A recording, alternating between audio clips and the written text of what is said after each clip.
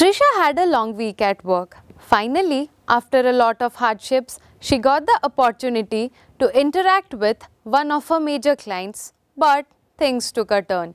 She suddenly lost her train of thoughts and could not figure out what just happened and eventually messed up things. What Trisha faced is something called a communication barrier, which hinders the communication flow between two or more people or groups. Let's find out what really happened.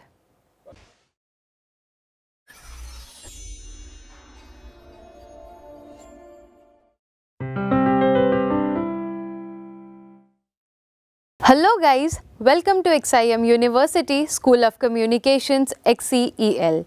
In this module, we will be looking at how to effectively communicate and learn about the 8 different types of communication barriers according to the book Human Communication by Joseph A.D. Vito and Stop Being Invisible, Overcoming Communication Barriers by William Lane. As said by Tony Robbins, the quality of your life is the quality of your communication. If we look around and observe the world as it is, this world that we live in is full of communication. From the chirping of birds in the morning to crickets croaking at night, people and animals are constantly exchanging information through a wide range of channels.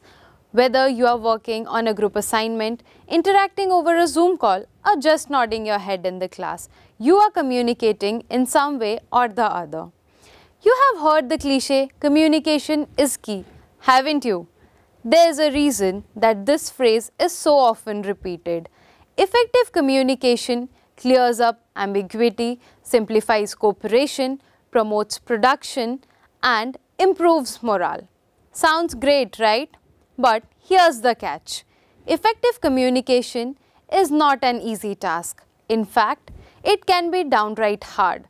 There are several issues and challenges in the communication process, which frequently results in the occurrence of communication barriers.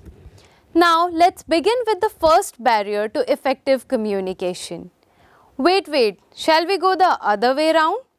Let's first see how things took a turn in Trisha's life because of these barriers. Yaar, this week just felt like a year. I can't even tell you how terrible the first week at work was. I mean, why always me, bro? Like, dekh na how hectic our lives have become. You know, it's like, somebody just answered the doorbell, bro. What happened, Baba? Calm down. I'm sure whatever it is, we can talk it out, right? और बस doorbell ही तो है यार. I'm waiting. You go and check the door. Haan, okay, wait. I wish people at work would have normalized this. What? Normalize people ringing the doorbell? Ha! Now tell me. Okay, here's the thing. This Monday I joined that company I got an offer letter from, no? So, you know, the moment I joined the introductory call, somebody had to ring the doorbell and you know what? That was not it. When I came back and closed my door, mom had to barge in and ask कि दरवाजा क्यों दे रही है? And my audio was on, man. I mean, how unlucky can one be? The barrier faced by Trisha is known as physical or environmental barrier. And if you are picturing closed doors, high raised walls and blocked areas, then you are on the right track. This barrier takes the form of an object or sound that causes an obstacle in conveying the message. Oh shoot, but I hope they were really cool about it, right? Yeah, they were cool only. But bro, it was my first day at work. Just imagine how embarrassing that would have been for me. I understand, yaar, I get it. And you know what? The next day, I was asked to join a group call. And I was really excited and looking forward to it. But like half an hour into the call, I was almost on the verge of crying. Like, why? What happened? Did anyone just shout at you or something? No, nothing like that. Actually, you know, starting it was alright. I was noting down and stuff. But then, after a point, they started using some colloquial terms. And there were like a lot of jargons and technical terminologies. So I'm sure all of us would have faced this scene where we would have tried to converse with someone who speaks a different language. It is important for us to remember that this isn't just about different dialects but about jargon and the use of technical knowledge. This describes the semantic and the language barrier. Acha, I got it. So everything just bounced off, right? I really feel bad for you, yaar. Wait, need not feel it right now. There's a lot more to it. So, I have these two other co-interns who walk with me, and one of them is a little more experienced than us. So, he was here before I joined. But now to we are on the same page, right?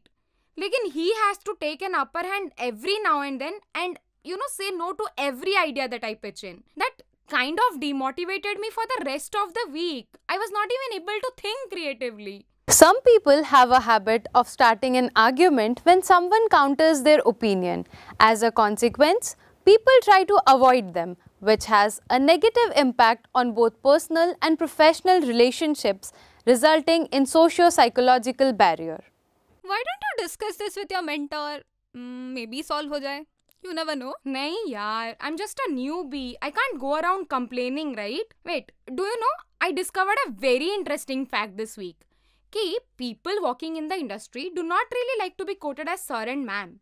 I felt like it's a very cool working culture, but it was very new to me. These roadblocks are related to hierarchical factors, which are issues with an organization's structure or systems. Lack of supervision or training, lack of clarity in roles and responsibilities, and other flaws in organizational design adds up to the organizational barriers. Acha, okay. So let me just say this to you. If this makes you feel better, okay? I have been through the same scenario, and so much so that they wrote to me in a mail saying that I need to call them by their name. That's sad. And to my bad luck, I messed up the only good thing that was supposed to keep me sane. Like, I got an opportunity to directly interact with one of our major clients. But when I called up this person, the worst was just about to happen. I had no clue that he lives in Canada and it was midnight there.